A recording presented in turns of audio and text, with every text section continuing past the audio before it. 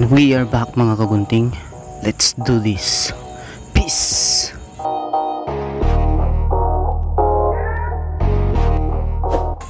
Ang unang step na gagawin natin mga kagunting, using our number 1.5 guard.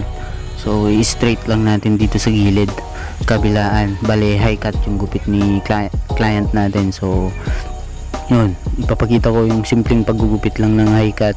So madali lang to para sa mga beginner, at sana may matutunan kayo mga kagunting. So let's do this. Peace!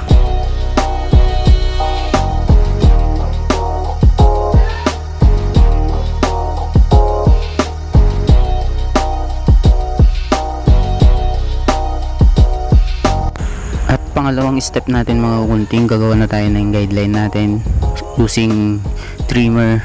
So gagawa na tayo ng guideline.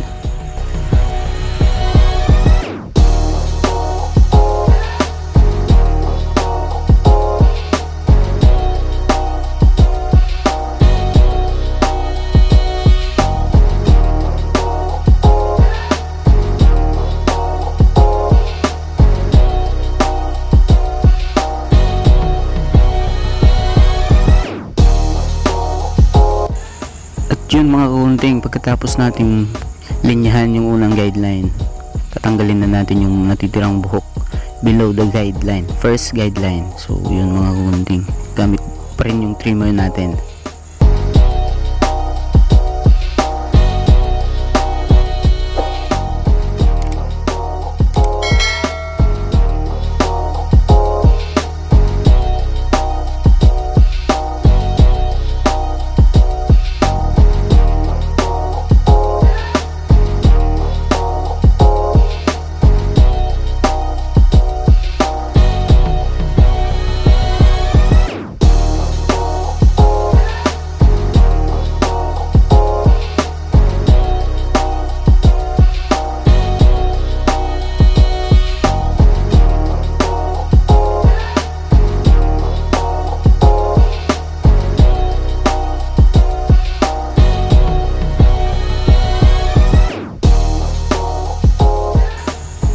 Gamit yung clipper natin mga kagunting, no guard siya, fully open yung lever. So gagawa na tayo ng pangalawang guideline natin mga kagunting. So shout out nga pala kay Sir Harris Galapon, sa request niyang shout out ko siya. So sana mapanood mo Sir Harris. So apubak ng thank you.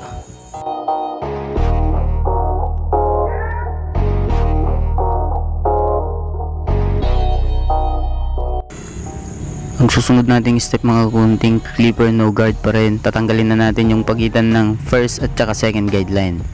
So yun, fully close na yung lever mga kagunting para tanggalin yung middle line nung unang guideline natin at saka second guideline. Thank you.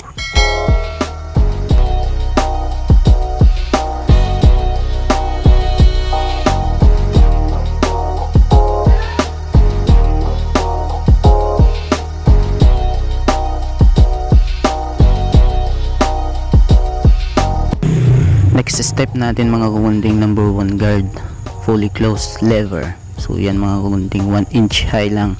So more on flicking motion mga kagunting, C motion.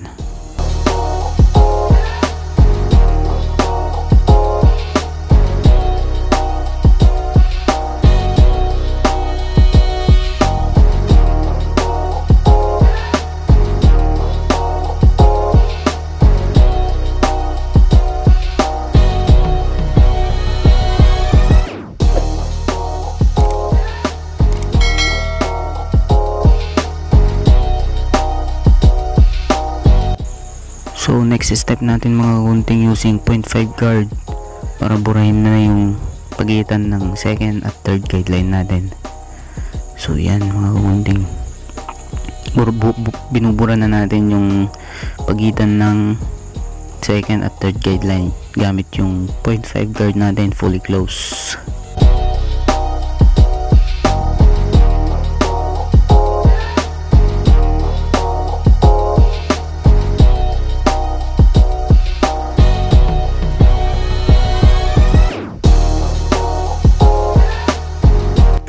Ang susunod natin gagawin mga kagunting, i-detail na natin siya, detail work na tayo. So tatanggalin na natin yung mga dark spots na nakikita natin gamit lang yung clipper no guard, mostly yung gilid lang yung nagagamit mga kagunting sa pagdi-detail.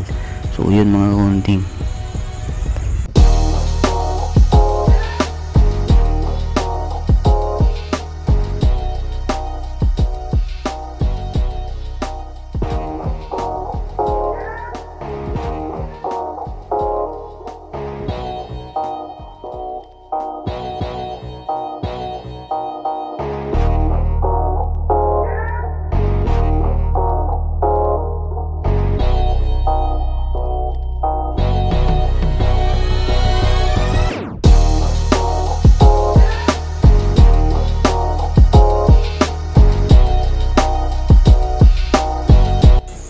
So mga kagunting, susunod nating step, gagamitan na natin siya ng labaha sa bandang sideburn. So yun mga kagunting, tatanggalin na rin natin yung mga natitirang balahibo sa baba mga kagunting. So always remember sa mga beginner po na laging tanggalin yung mga balahibo, yung mga natitirang buhok, i-check lagi.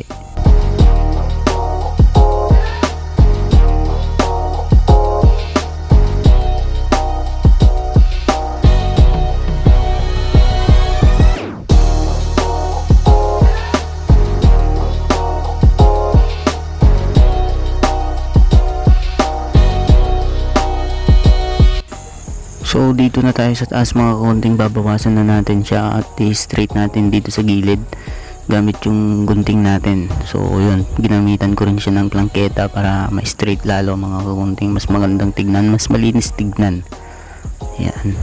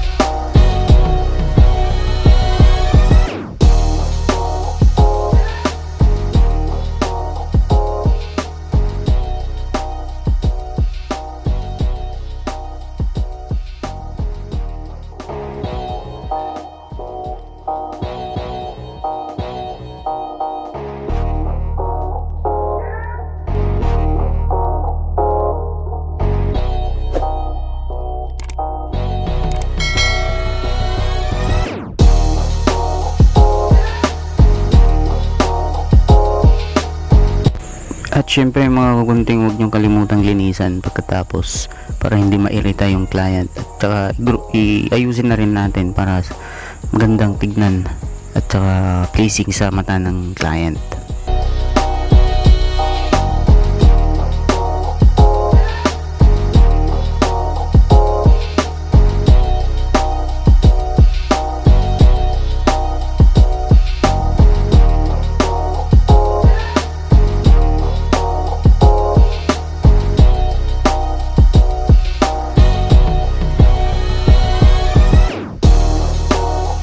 So, ito na yung finished product natin mga kagunting. Salamat sa panonood. Sana may natutunan na naman yung mga kagaya kong beginner lang sa barbering. So, sana bigyan ng like yung video na to mga kagunting, at huwag na rin kalimutang mag-subscribe sa mga bago pa lang sa channel.